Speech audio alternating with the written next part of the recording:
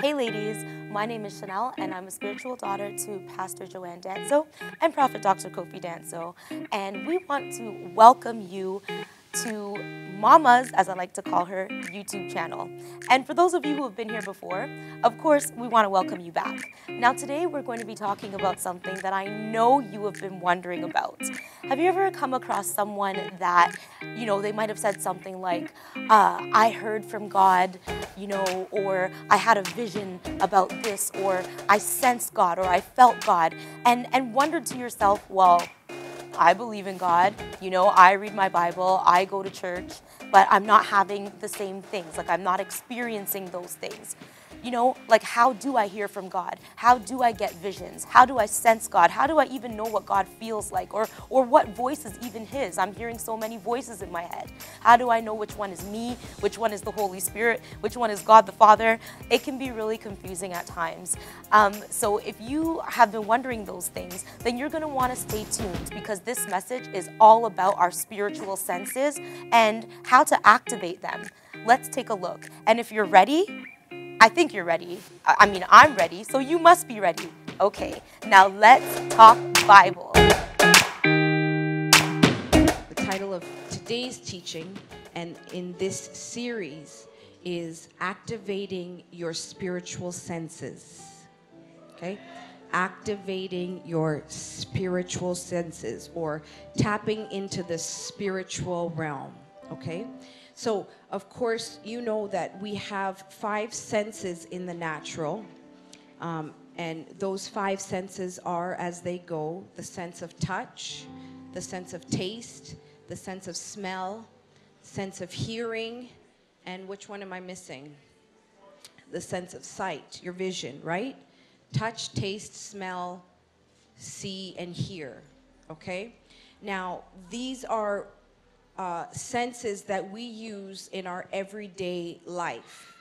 It is our way of interpreting the world around us. It's our way of living. It's our way of breathing. It's how we operate and it's how we activate. And you will find if one sense is not working, another sense becomes heightened or stronger. So somebody who is blind has a very strong sense of smell. Right, or has rather a very strong sense of hearing because one of your senses are not working. But I dare argue that the spirit realm is so much more important and carries far more greater weight than what we see right here in the natural. Okay, let's begin with 2 Corinthians chapter 4:18. I believe that's a good place to start. While we do not look at the things which are seen, but at the things which are not seen. For the things which are seen are temporary, but the things which are not seen are eternal. So the things in our physical world are temporary, amen? And the things in our spiritual world, the Bible says, are eternal. Okay, so everything that we are dealing with in the natural with our 5 senses, they are temporary. God does not work in terms of time. Everything that is sense-bound in the physical with our 5 senses, they are based on time. They have an expiration date. You will experience your 5 senses only so long as there is breath in your body. But there's an expiration date on these senses. But God does not work in terms of time. He works in terms of eternity. God steps out of eternity into time and He deals with man, but He lives in eternity. Okay? So everything that God deals with, He deals with in terms of eternity. So you have to take your time-bound way of thinking and expand it to God's eternal mind and eternal plan. Everything God does is in terms of eternity. Even if He speaks to you, if He touches you, if He heals you, He's working from eternity, okay? So our senses in the natural are temporary. Everybody say temporary.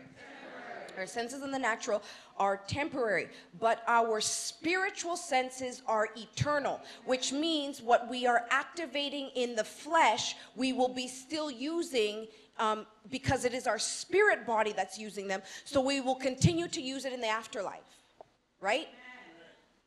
Our spiritual senses, the ability to see, touch, taste, smell, hear, they are senses that we are not just using in the now, but we are using in the afterlife. So it's very important that we grow in those senses and that we begin to operate in those senses, okay? Hebrews chapter 5, this is our chief text today, and it's what we're going to stick with for the next, I don't know how long. Hebrews chapter 5, and let's begin in verse 11, and then you will stop at verse 14. Amen. Of whom we have much to say and hard to explain, since you have become dull of hearing. Everybody say dull of hearing. Okay. For though by this time you ought to be teachers, you need someone to teach you again the first principles of the oracles of God. And you have come to need milk and not solid food. And you have come to need milk and not solid food. For everyone who partakes only of milk is unskilled in the word of righteousness, for he is a babe. But solid food belongs to those who are of full age. Everybody say full age. Full age. Okay. That is, those who by reason of use. By reason of use. By those who by reason of use.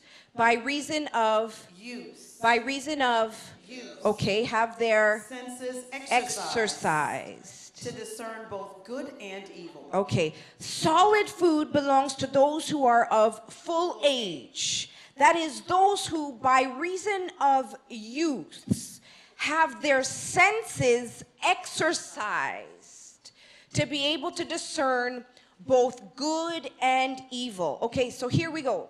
Heavenly Father, give me strength, give me blessing, give me words of wisdom that I may impart grace to those who hear it in Jesus' name.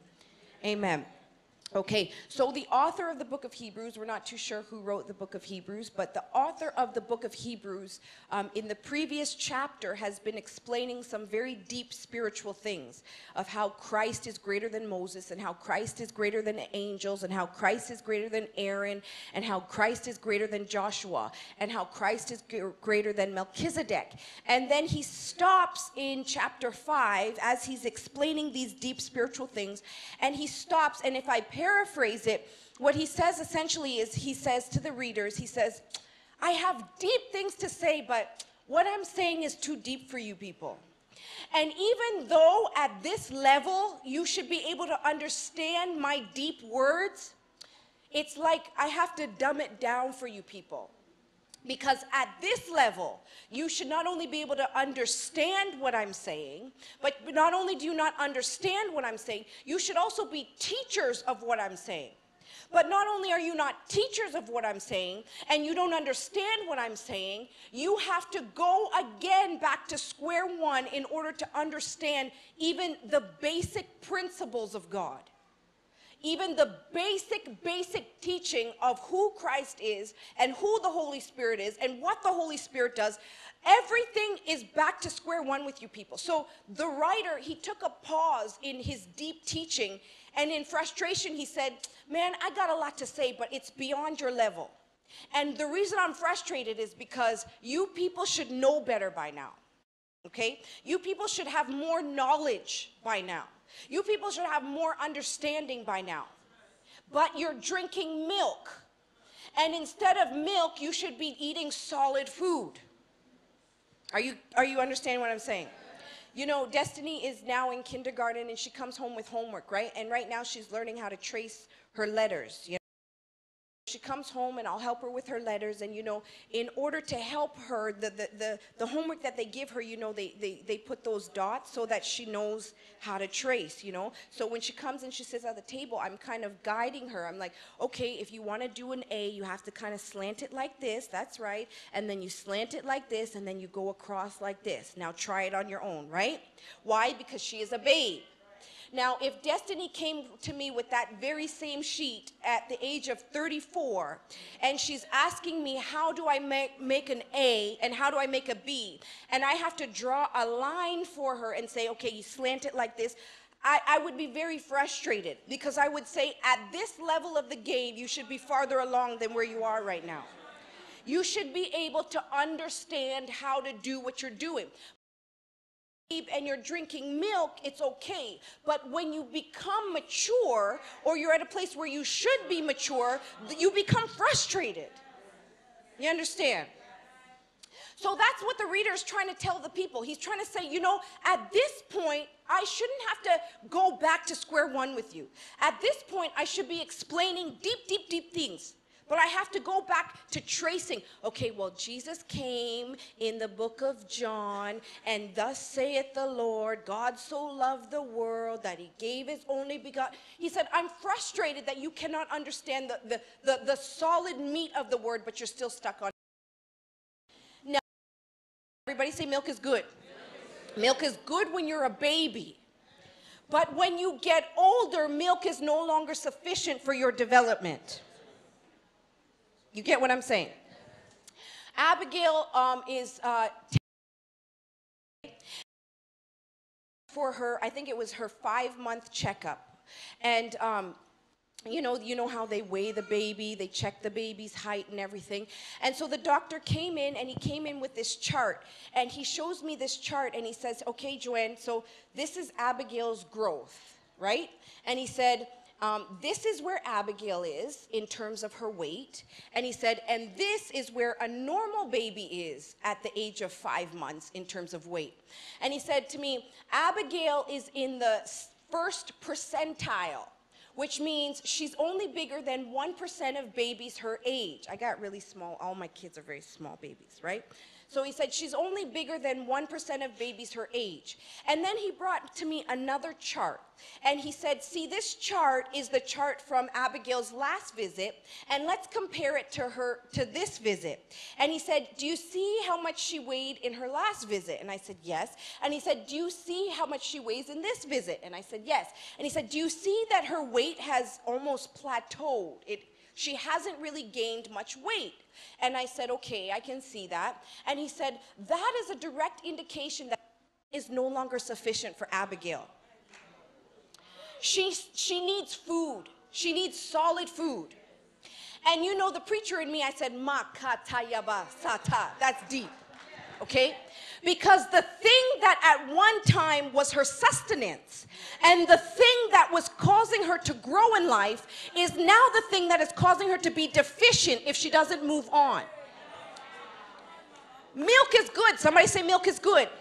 1 Peter chapter 2 verse 2, as newborn babes desire the pure milk of the word that ye may grow thereby. Milk is good, but milk is good for a baby. And if you've been a Christian for 3 years, 4 years, 5 years, it's time to get off the breast and get some meat. Ooh, that's good. You hear me? Because what happens in the church is Christians begin to plateau. You know, you get saved and you're running for God, and you come to every prayer meeting, and you're the first in line when the church doors open, and you're hungry for God, and you'll do anything. You witness in the street. You walk in holiness. Nobody can talk to you. No guy can approach you. Nobody can say I love you. You're pure holy, and you're on this spiritual run because you're drinking the milk and you're growing. But after a while, you become lazy. You become used to it, and then life, your Christian walk becomes mundane. It just becomes a day to day walk, and before you know it, you've grown nowhere in 2 years. And it shouldn't be like that, because the Bible says that we should be going from glory to glory. We should wake up every day and hear his mercies are new every morning. I should get a new revelation every day. I should get a new deposit in my spirit every single day. There's so much to know about God, and we know so little in the church, and we've become used to knowing nothing. So because we've become used to knowing nothing, we come and we depend on prophecy. We come and we depend on thus saith the Lord, because we don't know God for ourselves in the church, because we're stuck on milk.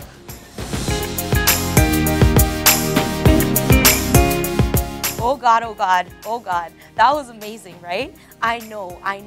And like, it's just that the way Mama puts it across, the messages are so practical. I hope you had your phone and you were taking notes, or a pad of paper or something like that. But I'll tell you what, I've got one better tip for you. Click the link below and you'll be able to access more teachings just like this one. You know, it's incredible. If you're anything like me, so many times we've been searching for answers and looking all over the place, but weren't really able to get anything. Listen, if you click that link, like I say, there's going to be so many resources available to you that are going to help you in your everyday life. So I want you to head over there now. But before you do, make sure that you subscribe to our channel. And on behalf of Mama, we want to thank you so much for watching and see you next time. Bye for now.